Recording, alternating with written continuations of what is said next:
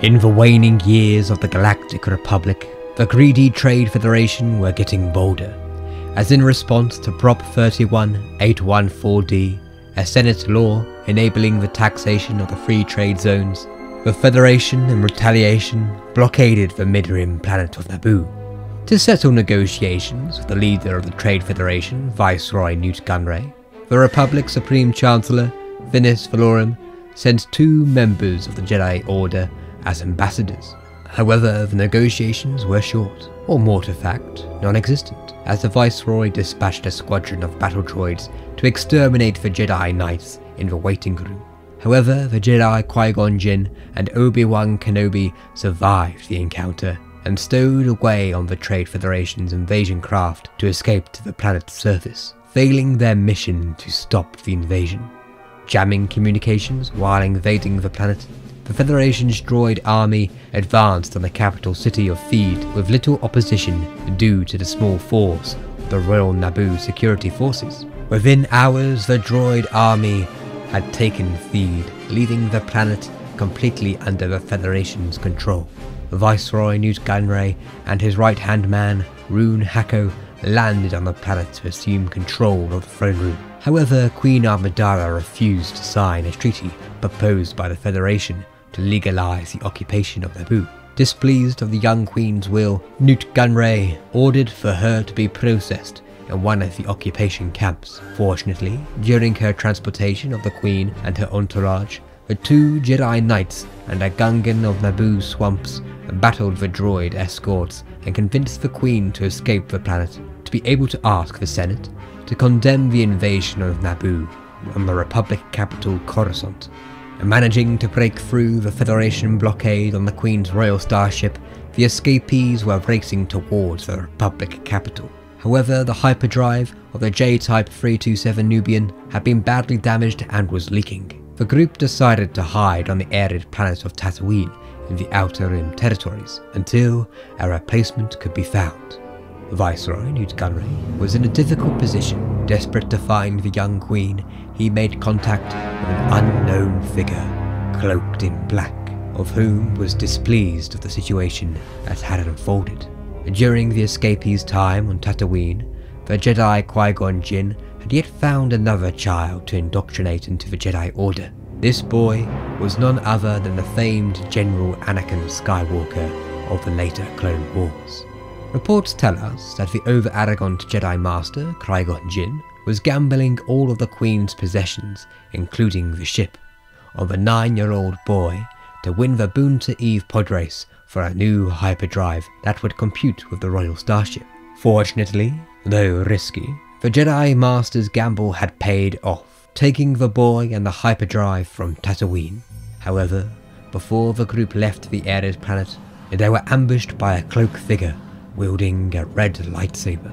The Jedi Master Qui-gon Jinn dueled this assassin, barely escaping with his life as he leaped onto the ramp of the Royal Starship as it flew away.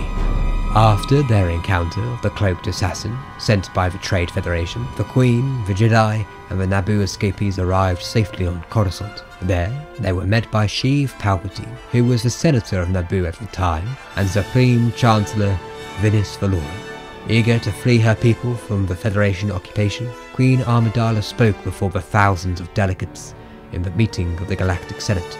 Yet her pleas were instantly met with hostility, accused of lies and baseless accusations by the representative of the Trade Federation, Lot Dot, backed by other senators in the Federation's pocket. Angry and dismayed by the blatant corruption of the Senate, Queen Amidala, at the advice of Senator Palpatine, shocked the Senate by moving for a vote of no confidence in the leadership of Chancellor Valorum. Within hours, Senator Palpatine was named one of the nominees, alongside Bail Antilles and Alan Team, to succeed Valorum, promising the Queen to clean up the rampant corruption in the Senate. However, the process of election of a new Supreme Chancellor was still too long for the Queen to idly bicker with senators, as her people were dying. Herself, her entourage, the Gungan Jar Jar Binks, and the Jedi, including the boy Skywalker, returned to Naboo, formulating a plan to capture Viceroy Newt Gunray and Theed, thus taking back the planet. With the aid of Jar Jar Binks, an alliance was formed with the Gungans and the people of Naboo, and organised together all resistance cells in the Naboo system. The plan was for the Gungan Grand Army to engage the Federation's droid army on the open plains outside the city of Theed, while the resistance cells of Naboo, the Queen and the Jedi infiltrated Theed to capture Nute Gunray, while the small number of Naboo pilots attempt to destroy the only Lucrehawk class battleship still in orbit, where all the battle droids were under control of the central computer. The battle was going according to plan, and the Federation's battle droids were successfully lured away from Theed, leaving only a thin defense force in the streets. However, after the Naboo team made it into the Royal Hangar Bay, they were greeted by the mysterious cloaked figure. Revealing his horned head and his striking red and black tattoos, the Zabrak ignited his crimson lightsaber from both tips of his hilt. The two Jedi Knights engaged the assassin, while the Naboo infiltration team and the Queen pressed on to capture the Viceroy. Meanwhile, the Naboo pilots made their way to disable the Federation's battleship, aided by the unexpected Skywalker. A battle raged on all fronts. The Gungans' distraction was becoming at too great of cost. The battleship was impenetrable, and the Jedi Master Qui-gon Jinn was defeated. All was dire as the plan was falling to pieces. Fortunately, the Naboo pilots had found a weakness in the Federation's battleship, as the young Skywalker in an N-1 starfighter shot a torpedo at the exposed reactor while inside the Lucrehawk, causing a chain reaction, exploding the battleship. The young Skywalker escaped the blast, cheering with his fellow pilots as they returned to the planet below. Due to the destruction of the Lucrehawk, the central computer was no longer in operation, causing the droid army to shut down. The Battle of Naboo was won. Queen Padme Amidala captured the Viceroy, and the Jedi Obi-Wan Kenobi defeated the mysterious assassin. The invasion of Naboo and occupation of the Trade Federation was over.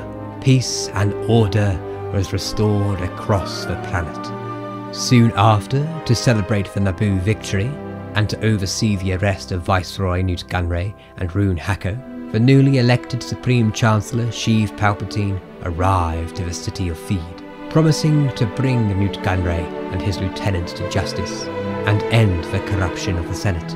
Though all was well, the Jedi High Council who joined the Chancellor seemed in discomfort. As an agreement from Chancellor Palpatine, many questions were left unanswered.